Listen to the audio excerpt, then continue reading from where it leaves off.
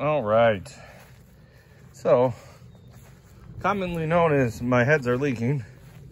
You see that one's running down the driveway there. There's a new install so we can kind of travel lines. This one's also leaking.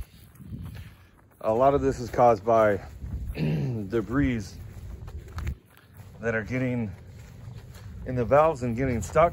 I'm going to show you how to fix that. First of all, if you have any problems with it on multiple zones and you happen to be on a well, you should add a filter in. It's going to filter out any of the small debris, and I'll show you this in here. We can go turn off the water. So water's off.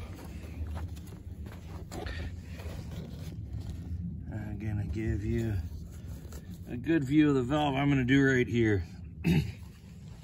And this is the Irritrol 2400 valve. Specifically, I have a nice head wrench that can fit in and loosen this. There is a specific wrench to actually do that too.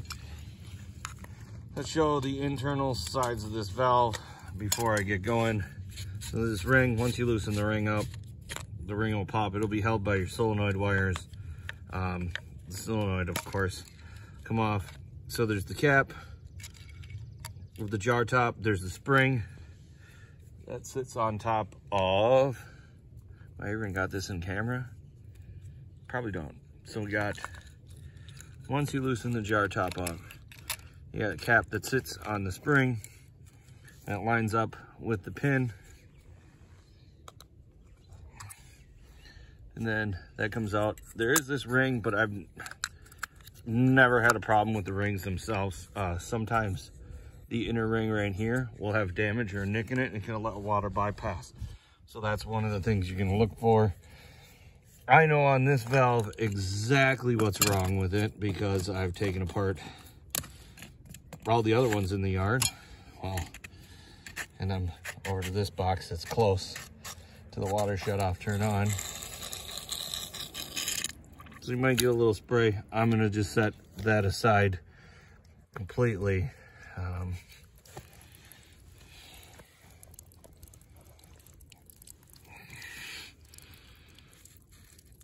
Pull my old diaphragm out. I'm gonna show it to you. See that little nick right there?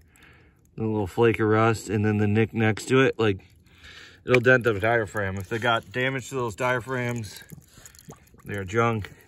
Like you will see a smooth ring around them, but they won't have any little dents like that. So I'll put the new diaphragm back on.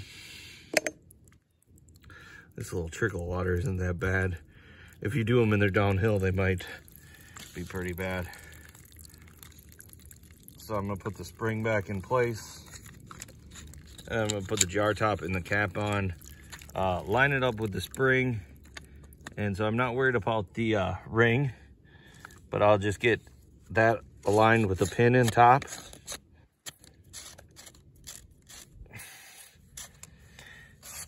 Now we'll screw the ring on.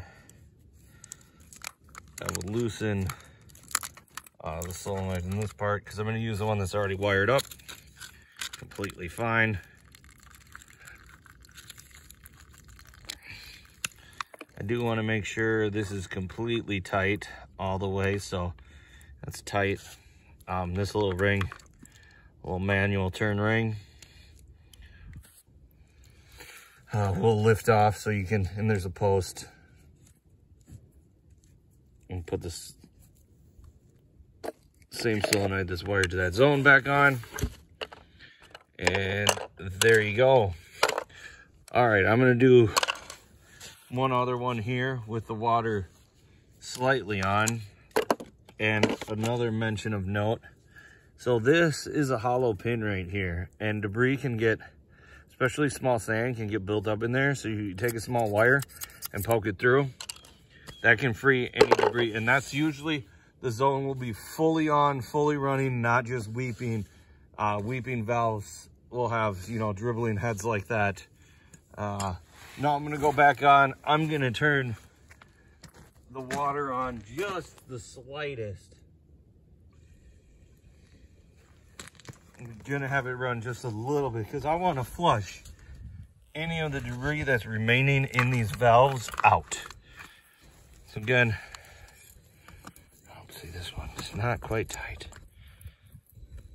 So I'll tighten that one down. I will loosen my second valve here.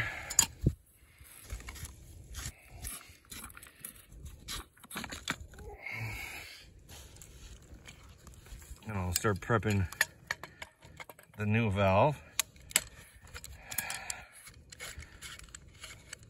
It's probably cheaper to buy the new valve if you're going to rebuild it completely like this. Then I probably could just get away with replacing the rubber diaphragms.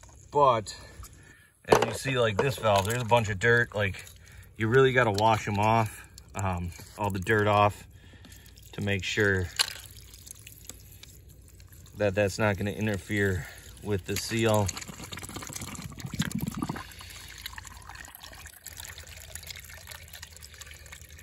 Show you this diaphragm.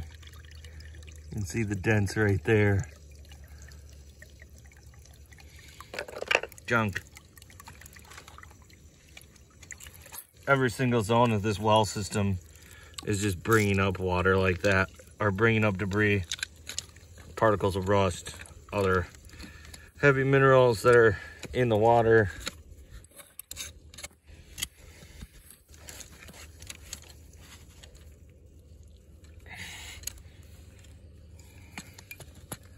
And one final tighten with the wrench.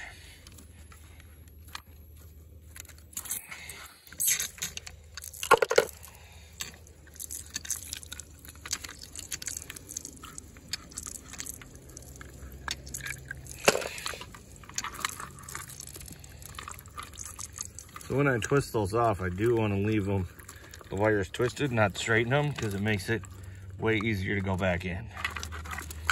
So got that back in. And that's pretty much it. I'm going to continue to go through, and feel free to thumbs up the video if this helped you. As always, if you have any irrigation questions, just let the dude man know. I'll try to answer as soon as I can. I'm pretty responsive to people that got questions, trying to help. I know as of right now, it's kind of crazy, hard to get somebody out. Sometimes the sprinkler guys are not answering their phones and what have you.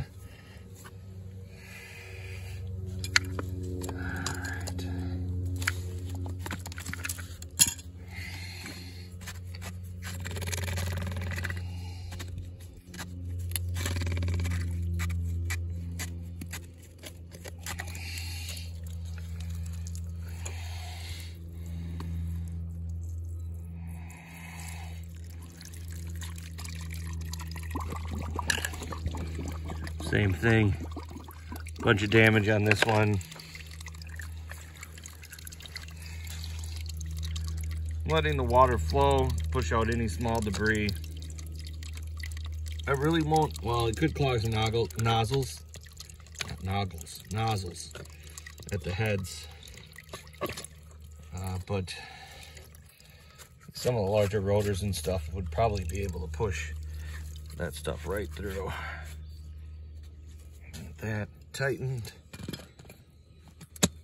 All right, guys, I'm gonna switch the last solenoid over. Thanks for watching.